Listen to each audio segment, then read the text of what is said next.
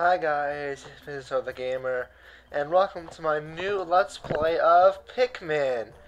This is the game that I've said will be a new series, something that I am not very familiar with, even though I feel like I should be. I have not played per se, but I do enjoy the game. I have beaten it, as you can see by this thing right there. But we're going to start a new file, because why not? We're in space.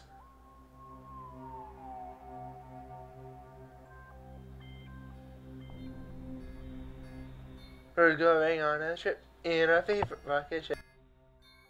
I don't even know why I just referenced that. Oh no! It's an asteroid! How are we gonna avoid it? Oh wait. We don't. No! We're falling to our demise. Hey, it looks like Earth.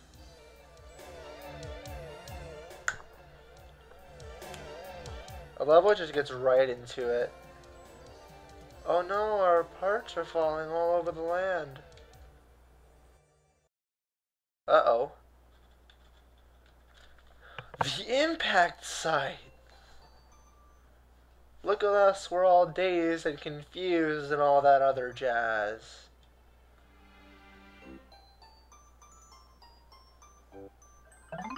Uh-oh, that's not good. My name is Captian Olimar. While traveling through space, my ship was struck by a meteor. I must have blacked out, and I awoke on the surface of a weird planet. So many parts lost, the skeletal hull of my beloved dolphin is a painful sight. The engine is gone. I'm stranded. To make matters worse, my atmospheric sensors indicate that this planet's environment contains high levels of poisonous oxygen. My leftover system can function for only 30 days. If I can't repair the dolphin by then? No! Better not to think about it. I must find the missing ship parts. Alright, so where are we gonna go? Actually, I've not played this in quite a while, so I'm trying to get used to the controls. Each game day is about 13 minutes, however the first day you can take as long as you need, which is kind of why I'm just getting used to the controls. When you don't have anything with you, you kind of just can only adjust the camera with L. There's a Wii version and a Gamecube version. I'm playing the Gamecube version, so there you go. I'm trying to just figure out what to do.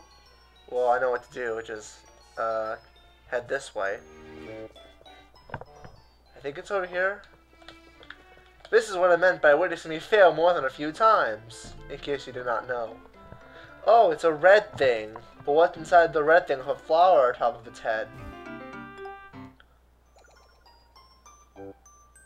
A seed! A strange thing has appeared before me. I had barely begun my search when it reared up as if it were waiting for me. It then dropped a single seed. What is it? Is it alive? Is it a machine? It resembles a vegetable on the home planet that we call an onion. I should call this thing an onion too. Ooh, onions are delicious. Alright, so I guess we can only wait for it to sprout. Come on. Then, well, cutscene.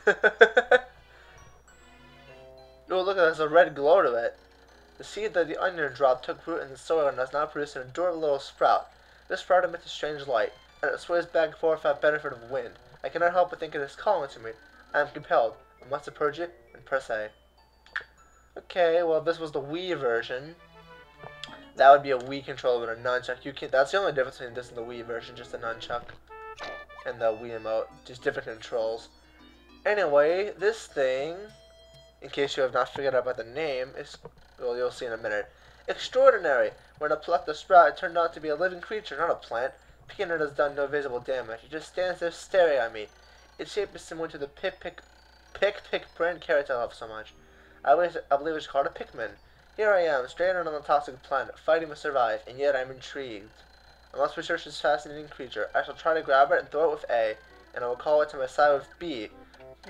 Perhaps we'll react to C and S as well. Okay, cool. The following controls appear to allow me to view several viewpoints. L, rotate camera, hold to follow the cursor. R, zoom in and out. Z, change angle. Unless I have to familiarize myself with these controls and my surroundings. Well, that's kind of what I was doing. Alright, there we go. Yeah, you can control the Pikmin with the Z stick. I do want to zoom out a little more. So if we throw this Pikmin at this thing, it'll do some damage to it. You throw the Pikmin at it again, it will carry it back to the seed, or the onion, and then, voila! More Pikmin have sprouted. Astonishing! The onion has sown more seeds. The small red pellet the Pikmin harvested after cutting down a flower appears to be some type of food that can propagate with more Pikmin. The onion seems to have some sort of incubator. Needless to say, I must study this strange life form more. So there we go. Now that we just wait for this, while I'm waiting for that, I'll have you work on this. And I did not mean to hit Y. That's your map. In case you wonder what those totals are at the bottom, the one on the left will show you how many Pikmin you have currently like standing with you. And the one in the middle will be how many Pikmin you have out of the field. Out of 100, you can have 100 Pikmin maximum. And the one to the right is how many Pikmin you have, just total, period. So, wow, I forget how long this takes to sprout. Yeah, I think I'm just so used to playing on Pikmin 3. Zoom out, please, thank you. I'm so used to playing Pikmin 3 that I kind of forgot like what I'm supposed to do. Well, I didn't forget what I was supposed to do, but I've just been playing Pikmin 3 so much lately. I did beat the game, which is pretty sweet. There's a 5 pellet. The more Pikmin you have carrying an item, the faster it'll go. It's a very good thing that this day does not have a time limit. Every other day will. As I said, there's a 13-minute time limit for each day. 30 days. So that's 390 minutes. Actually, no, 377 because the first day doesn't really count. Which is, I'm trying to math, 6 hours, 17 minutes. 360, 377. Yeah, 6 hours, 17 minutes. I can math, people! I did it! I mathed! I can do it myself with no calculator. Let's go! Okay. This game kind of is pretty heavily based on your strategy. As you can see, there is a thing over there, but I'm not going to go for it yet. I keep thinking, in Pikmin 3, they'll go for the pellet as soon as they, we need 10 Pikmin to get that, but I'm going to focus on it in a minute after I build up my numbers, because you want to do the early game. I'm so used to the Pikmin just getting that as soon as they kill the pellet in Pikmin 3. And if you keep hearing me say comparing everything to Pikmin 3, that's more than likely why. Anything over here? There should be at least something. Nope. Oh, little red guy is not exactly catching up very well. Here is a pellet.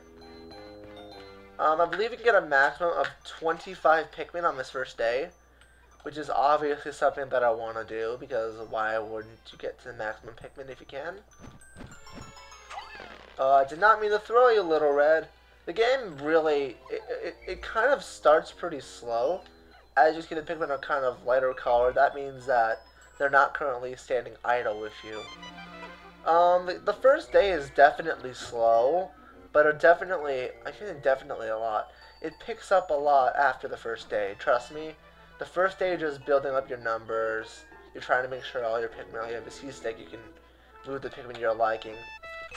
It's a really helpful strategy. I'm gonna call you back. I hate that the camera like zooms in by itself. Well, first of all, you should not be standing there. I kind of wish C-stick was to rotate the camera. Anything else that I just so happen to miss? There's a few pellets over there, but I very well could be missing a pellet. There isn't really anything that hidden in this first area, so if I missed something, then it's probably... Yeah, I didn't really miss anything. Oh no! We need 10! We got 14! Let's just move them all up and push it! Yeah, you 3 Pikmin are gonna be left in the dust, doing nothing! Push! Push! Hooray! The Pikmin are as curious as children. They form groups to perform tasks that would be impossible for an individual. A glimmer of hope has begun to shine in my heart. If I can make up use of their skills, perhaps I can fix my ship. I shall sum up all learn. I shall blah blah blah. I shall sum up all the learn the Pikmin conduct. Approach and press A to pick sprouts. Press A to grab Pikmin. Release to throw. Press B to call them. X to dismiss. Use C to command and control the action group. L, R, and Z control perspective. I can record all of these on my computer. I can press Y to resist the computer, which I've actually done. And that's pretty much it for the controls. They are a little wonky. I'm gonna ignore that for right now and just try to get everyone up this little flight of ramp, which I have done. You don't have to be super precise with your Pikmin throwing, but it is good to get all the Pikmin you can. Another one pellet. I hit A for some reason to throw. There we go. Anything else like to decide? You can't really do anything with that yet, so we're just gonna ignore it because we have no choice. And now we're gonna get you guys to work on this 5 pellet. We're gonna have all the Pikmin carry this back because, as I said, that'll increase the speed.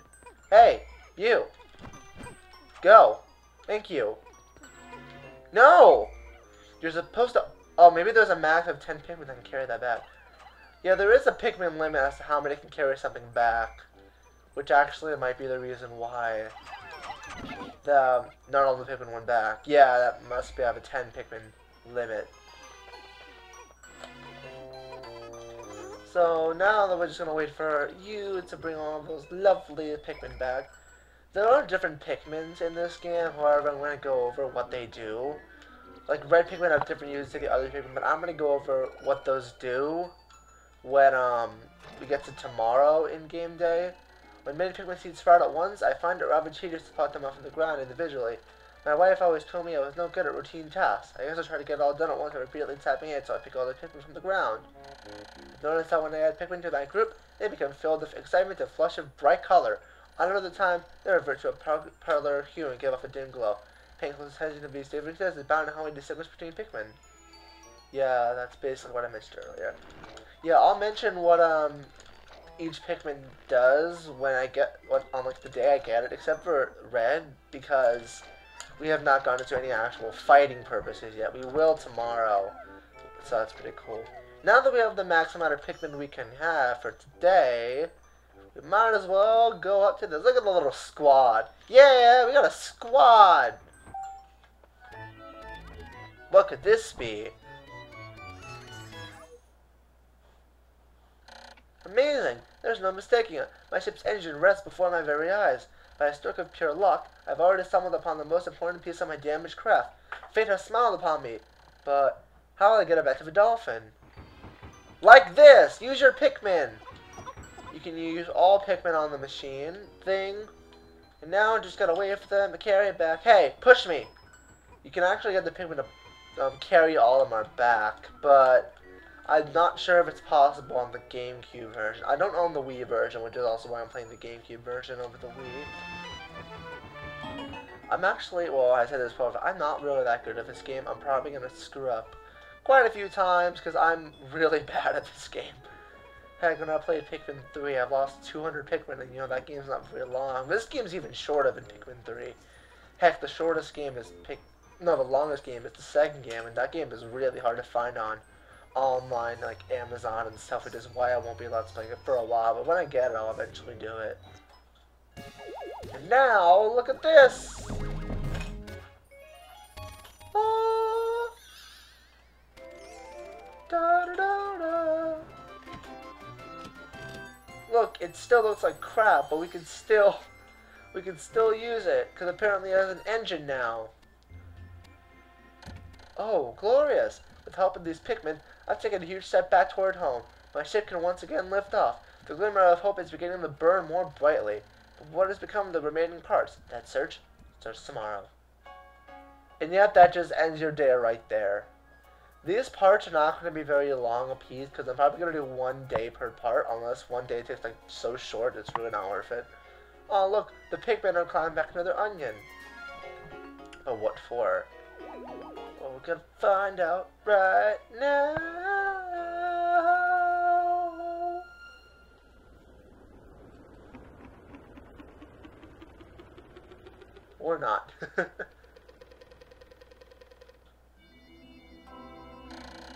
One distance impact. I had somehow managed to launch a dolphin, but I was surprised to see the onion left off with me. Perhaps the Pikmin cannot survive overnight on the planet's surface, or if they merely decided to join me for other reasons. Either way, it seems they'll help me again tomorrow. The dolphin is missing 29 parts. If I can recover them all, I may never return to my home to my family and planet Rocketade. Analysis shows life support systems will function for only 29 more days. How can I repair my dolphin in such a short time? A dense force is visible on the survivor below. As it holds the keys to my survival, I name it the Force of Hope. I explore it tomorrow.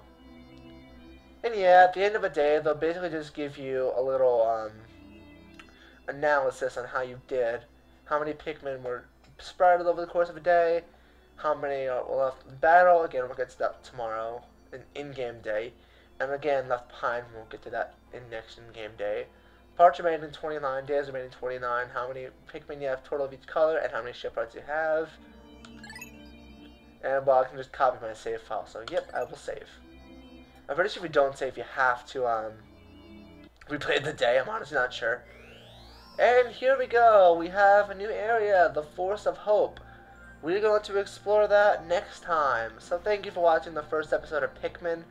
I hope you enjoyed, and next time we're going to take on the Forest of Hope. I hope you enjoyed, and I will see you all next time.